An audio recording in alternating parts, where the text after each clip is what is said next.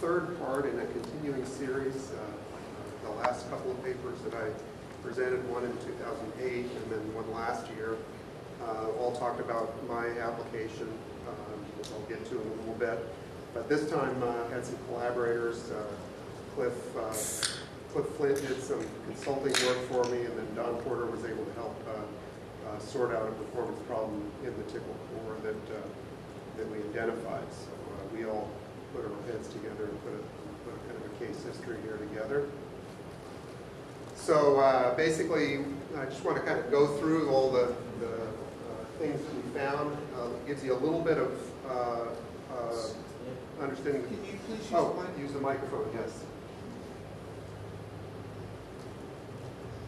Better? There we go. Okay, so gives you a little, oops, no, okay, there we go.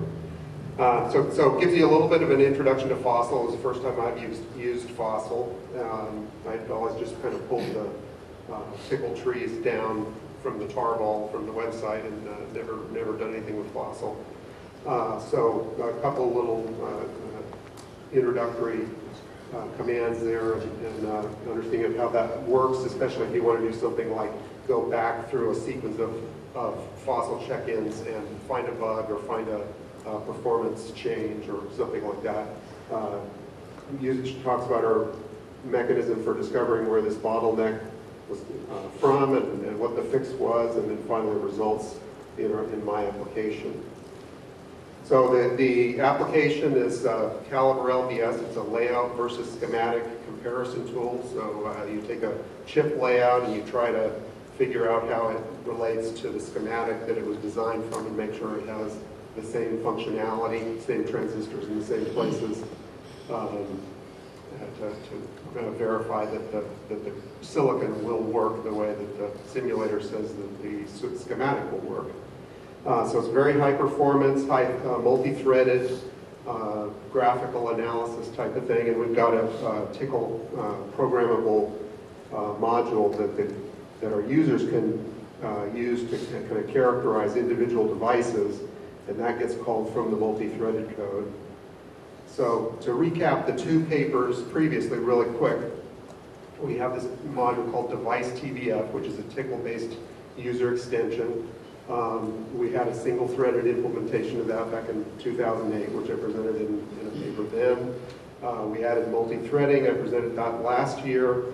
And one of the things we found when we added multi-threading is that there were some bottlenecks in 8.4 threading, especially when you're converting a lot of doubles into strings. We had one customer test case where they were doing that, and so I'll show you some of the timed results there. I was able to duplicate that result in a standalone C and tickle benchmark, and then as I took that benchmark and ported it onto tickle 8.5 and 8.6, I found that the bottleneck had gone away. So there's a little bit of performance data. Whoops, I lost one of my pictures. There's a C picture in the bottom right there. Anyway, so this shows you the performance. And you see what's the bad stuff that's happening is this is the system time or the kernel time, and it starts going up quite a lot at 8.4. It stays flat at 0 in both tickle 8.5 and 8.6. And you also see that the real time in tickle 8.4, as you add more and more processors, starts to go up. And so that's typically not what you want to see in a multi-threaded application, that it runs slower multi-threaded than it's single-threaded. And you see on the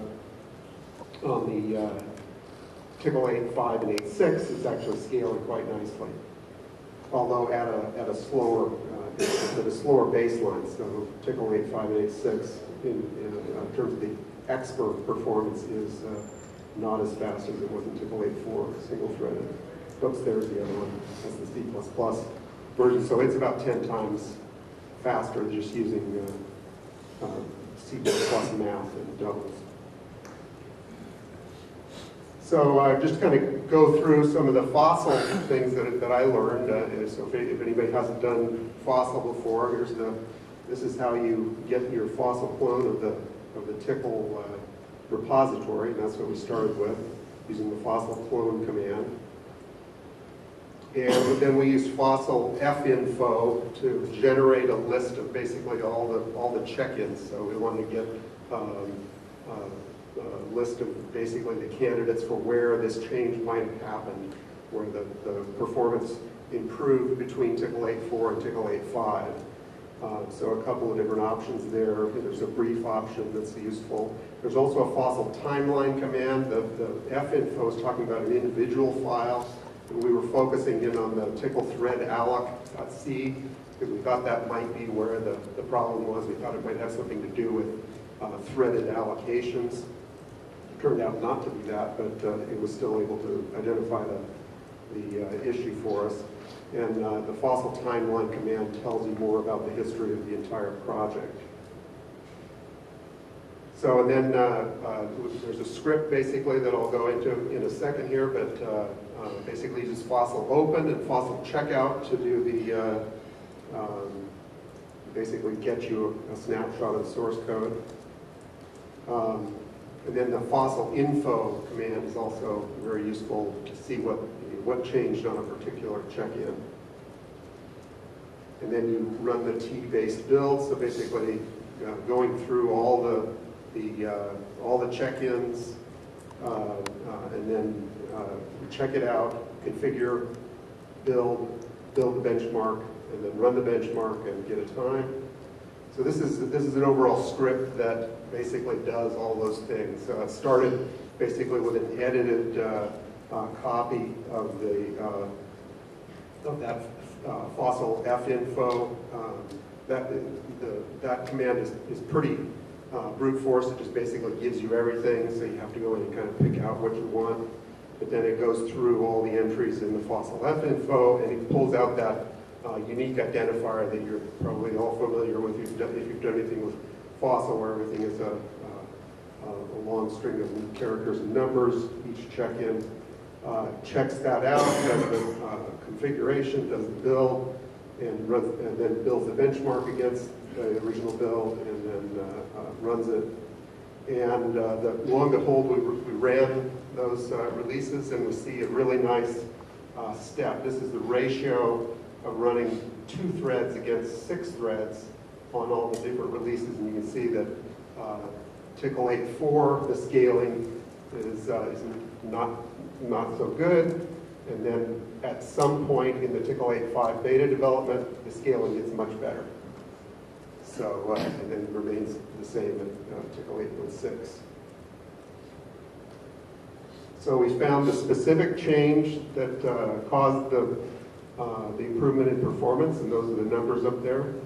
And you can see that's the check-in, the fossil info from there, and it was a merge of the numerics branch. So that was quite a few changes in the way Tickle 8.5 handled numbers, and so a lot of the stuff that was done so far was work that Cliff did under contract with Mentor to basically try to just do the rough search for where this change happened.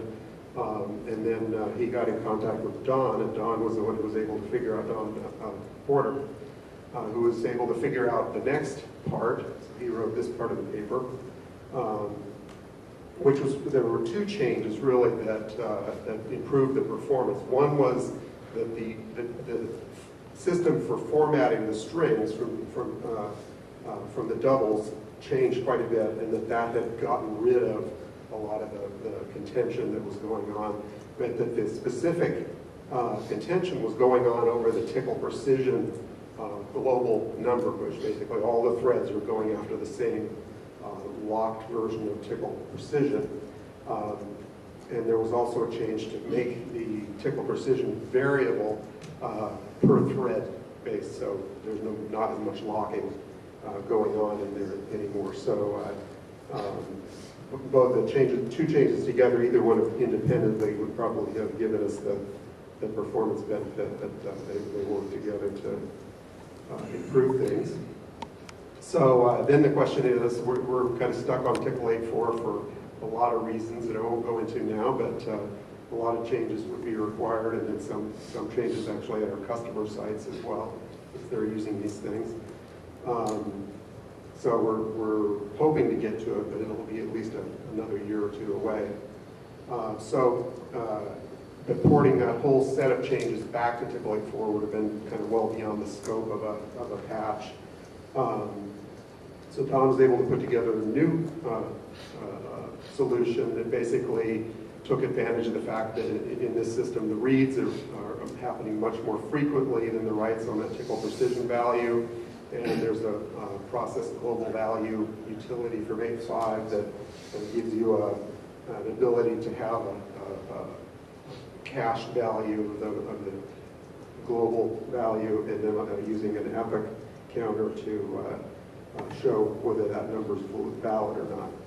So basically that was provided as a patch on the Tickle 8.4.20, and I ported that into Calibre, and this is the actual running application. You can see the scaling running up to 32 processors.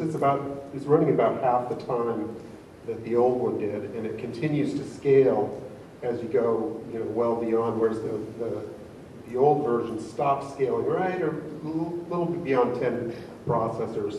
In fact, 10 processors was the fastest, and then it got slightly slower as time went on. So you added more processors, and that's the full application. So Tickle was bringing, there's a lot of processing going on, but all that locking going on all the threads was throttling the whole thing.